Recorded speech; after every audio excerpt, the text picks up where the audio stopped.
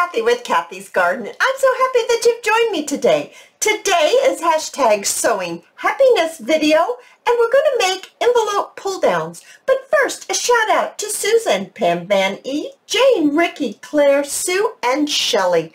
I appreciate each and every one of you. Okay, you guys, let's get right to it. So you can actually use your scraps on this. You're going to need rectangles. That's what you're going to need, rectangles. All different sizes of rectangles. You can have small ones, you can have fat ones, you can have long ones, just whatever you want. So let's go ahead and work with this one. I have some pieces, scraps, once again, of my lace trims. I have some buttons that I've already put my floss, my sewing floss through the center, because you know how I like to finish those buttons off to make them look like they're actually sewn on. I just think that really adds a finishing touch. And I also have on my desk some Velcro circles, in which you can use as closures if you want them to have a closure. All right, so we have got our rectangle. This one's a nice long one, and I am going to go ahead and get my gathered twigs, and I'm going to ink around the edge, and then I'm going to show you a trick for the inside. So I'm going to do that, and I'm going to be right back. All right, you guys, I've inked around all the edges. Now I'm going to turn it on the back side, and I am just going to do this. It's going to make it, this is a white background, very white, and I don't want to back it because I don't want it to be that heavy. I just want it, this is a firmer paper. It really is quite firm. It was one of those papers that you can buy single sheets, and I bought some. I just thought it was so pretty. I was working on a project, and it worked well for it. Ooh, I couldn't get that one out. Okay, so just kind of smoosh it on there. I don't know what the word is. Lightly color the back, okay? So now we're going to take one of the ends, and you're going to take your tips here, and you're just going to fold them into each other, okay? I kind of do it at the same time because you don't want it wacky. You want it even, not off kilter. You want it even. So I like to do it together because that way I can see if one is above the other. So you're just going to crease it. Bring my bone folder in, and I'm going to just crease it. So now it looks like this. See, they're not exactly together, but they're pretty level right here. All right. Now what we want to do is take this point, and we're going to bend it forward. So we're taking the point, we're bending it forward. We are not going to make a crease right here on this line. We are not going to do that. We're going to bring it down just a smidgen, just a little tiny bit. I'm going to use the little marks on my grid, and that's how I like to do it, to make mine even, because I'm not so even when I do things sometimes unless I get some help from a tool. So there we are. So now we look like this, and when you open it up, I'm going to highlight it so you can see what I'm talking about. Do you see that it's below where this line is of the colored paper, and then it's down below like that? All right. So we've got that part done. Now we're going to bring the base, and we're going to bring the base up, but we're not putting it exactly on that line. We're going to do just a smidgen below that line. Do you understand what I'm saying? Just a smidgen below that line. Yes, just like that. And we're going to crease that. Okay. Now what I like to do, you don't have to do this step, but I like this step. I like to put a little notch in it, and I'm going to use this little tiny circle because this is pretty doggone big, and I don't want that big of a notch. So I'm used my little circle and just put it in just a little ways. Now I'm inking that up. So now we look like this. Okay, we fold it down and it looks like this. Okay, we're moving right along. So now we're going to open this up, and I am going to glue my little tiny flaps down right here. So we opened our little flaps up and we put some glue on them, and now we're going to push them back down. So now they're permanently glued down, just like that. Whoa, where did it go? There it is, there it is. Just like that.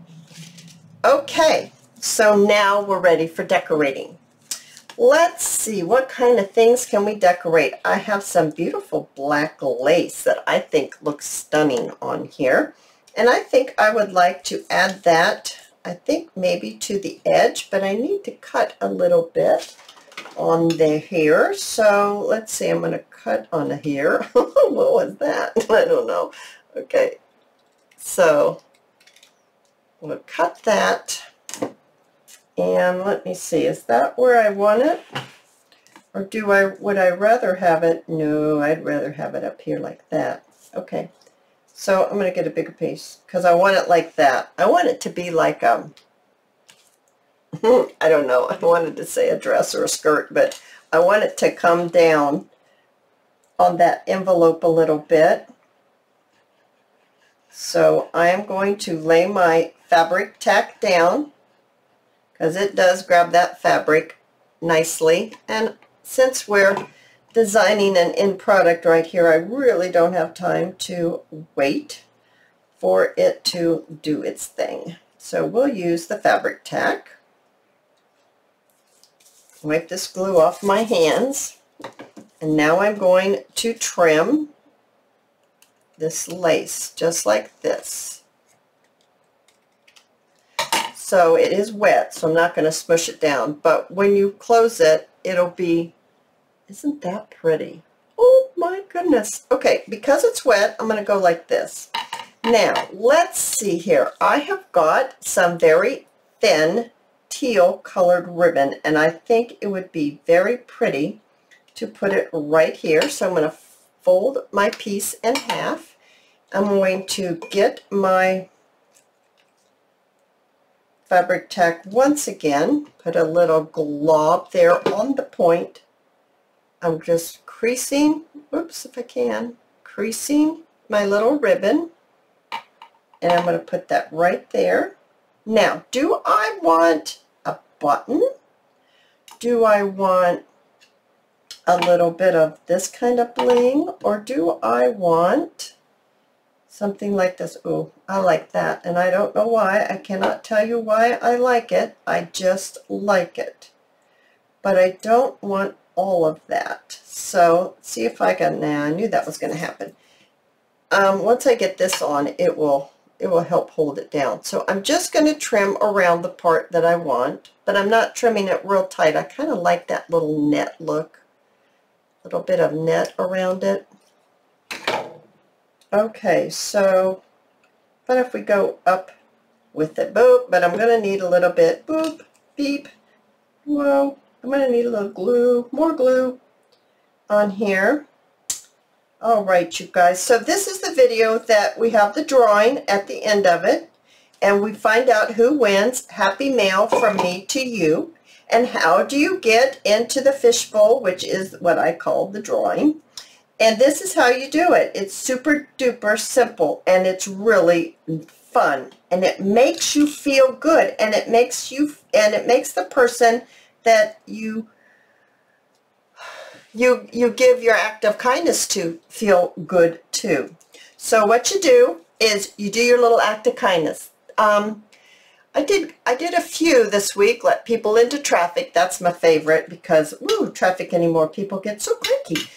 I let someone go ahead of me at the store. They only had 2 items. I had like 8 or 10. I just let them go ahead of me. What's a couple seconds? I mean, it's unbelievable how good it makes you feel. It like, wow, there are still nice people in this world. It really, you guys, help me spread this act of kindness to everyone you meet. Tell me a short little version of your act of kindness down in the comment section of this video. Otherwise, I get it lost. So put it in the comment section of this video. Just scroll down. You can see where the comment section is. Pop it in and boop, there you go. And then I'll get you into the drawing for the next Sunday. Now that's another little thing. You're going to have to check back next Sunday to see if you won the Happy Mail, because how else am I going to send it to you without your address? And I have my email address down there below. You just follow the short little couple of things you need to do to send me your address. Send me your address and I will send you Happy Mail from me to you. And oh my goodness, you guys, it's so much fun. Okay, back to the project. Oh my goodness, look how beautiful this is turning out. You know what? After talking and looking at this, I really think I want to put the button on here anyway. With all this going on, I still want a button. So let's see, which button do I want? I like this button. Yes, there's certain buttons that I like better than others. I like that button right there. See if I can get that on. Now, this is still gluey. Isn't that pretty? Now, you can either glue this onto your page and then they flip it up and then you flip it down and you have all this journaling spot, or you could put it in a corner tuck or a straight tuck or a belly band. You can add it any way you want. Let me show you some others that I made.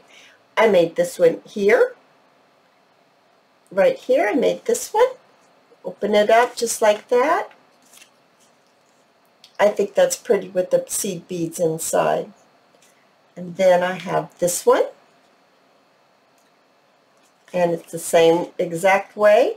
You just flip it down. So you can make them all sizes. Now look at this one. This is super duper tiny. It's so cute. I love these little things. These little things are so much fun and so interactive, right?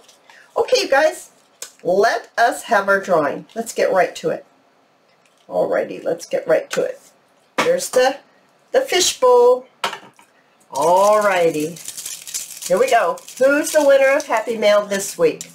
Check back next Sunday because, let me put it over here, because you're going to need to send me your address. Alrighty. The winner is Heather Miller. Heather, you have won Happy Mail this week from me to you because you helped me spread kindness. Oh, you guys, I have had great fun, and I hope to see you in my next video. Don't forget to hit the like button and subscribe if you've enjoyed this video, because I've enjoyed being with you. Bye, guys.